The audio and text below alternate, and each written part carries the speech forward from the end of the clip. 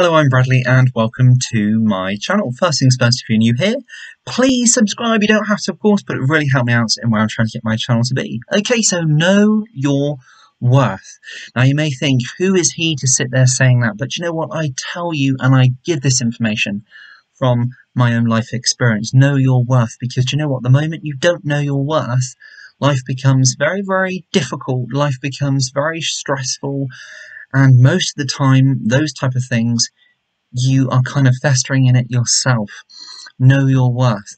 Now, I've been in a bit of a hole for quite some time thinking about this. I won't go into why, but it stems around not knowing your worth. And of course, around work. We spend most of our time in this life at work, trying to build a lifestyle for ourselves, trying to build a life, and of course, trying to achieve all those great things. And take work away, then of course, we can't do what we want to do. At work, it brings a whole lot of different, you could say, stress. But of course, a healthy element of that is great. But knowing your worth is really, really important. Now, I came out of a bit of a situation lately at work, and I am being treated, sadly, like a child. It feels like I am a professional. I don't know if I can actually go into what I actually do, but if we just say I am highly qualified in finance, but yet my opinion is often sought almost like that I am a high school student. It makes me feel like, or I'm a young child. It makes me feel almost like that I'm very undervalued, but yet actually it took me on a really, really low day having a word with myself saying that actually, do you know what, Bradley, you are a worthy member of this particular team you're in, and you know what you're on about, you know where you want your life to go, and do you know what, if this isn't working right now, then this isn't the end of it. Do you know what, this is just the start of it. So it's me thinking to myself, do you know what, there are situations where no matter what age you are, whether you're young, whether you're older, if you're coming to the end of your career or whatever, jobs don't have necessarily anything to do with it. But if you're in a situation and somebody's treating you where you feel worthless, or you feel like you're going through so much of this condescending sort of attitude tone, when it's starting to almost make you question what you're going through in life, have a word with yourself. And I know this is very, very easy, because honestly, you are worthy, you are worth it, and you deserve better than how people treat you if you are being made to feel like that. Whether it's work, it could be a relationship you're in, it could be a situation of friends. And if you're somebody like me who cannot say no and always try to help everybody else and always try to please everybody else, do you know what? I'm quickly starting to realise that that cannot happen. You cannot please everybody.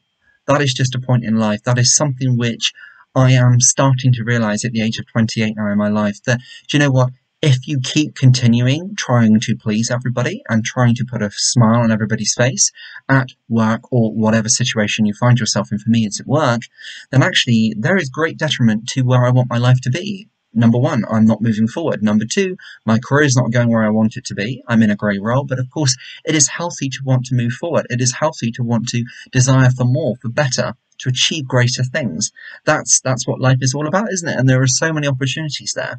But with me trying to please everybody and trying to sort of make everybody feel good about themselves, so to speak, I'm actually really negatively affecting my own self. Kind of bringing all this negativity on myself. But yet, do you know what? The one person who's doing it is me. I'm doing it to myself because I am not realizing my own worth. So if you're in a situation like me and you're sat there thinking, do you know what, that sounds exactly like me, do you know what, even if, and I realised this after taking a few days leave, and of course I'm basing this on work, but if you're not, and you're in a different situation, and you're thinking, it's not as easy for me to get out of the situation what I'm, of course, describing here, take time to kind of restock, because that is healthy, number one. Of course, we've got the Easter holidays coming up. Whenever you're watching this, it could be in a year's time, it could be in 6 months' time. I'm sure there will be some sort of time for you to be able to kind of take stock, to be able to review and just think. And do you know what? The best time to do this, I find, is when you're alone with your thoughts. And do you know what? Write them down,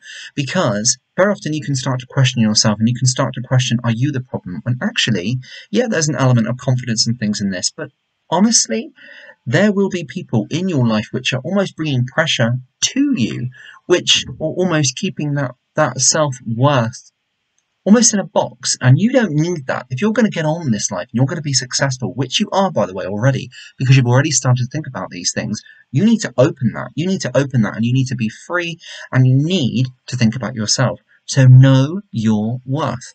And this extends to a lot of situations in life. And do you know what?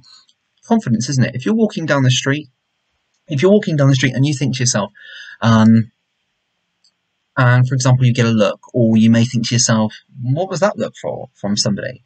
And then you may think to yourself, where did that come from? And you start to kind of doubt yourself. Do you know what? Forget all that rubbish. Absolutely forget that rubbish. Know your worth. Because do you know what? Number one, you're walking down the street.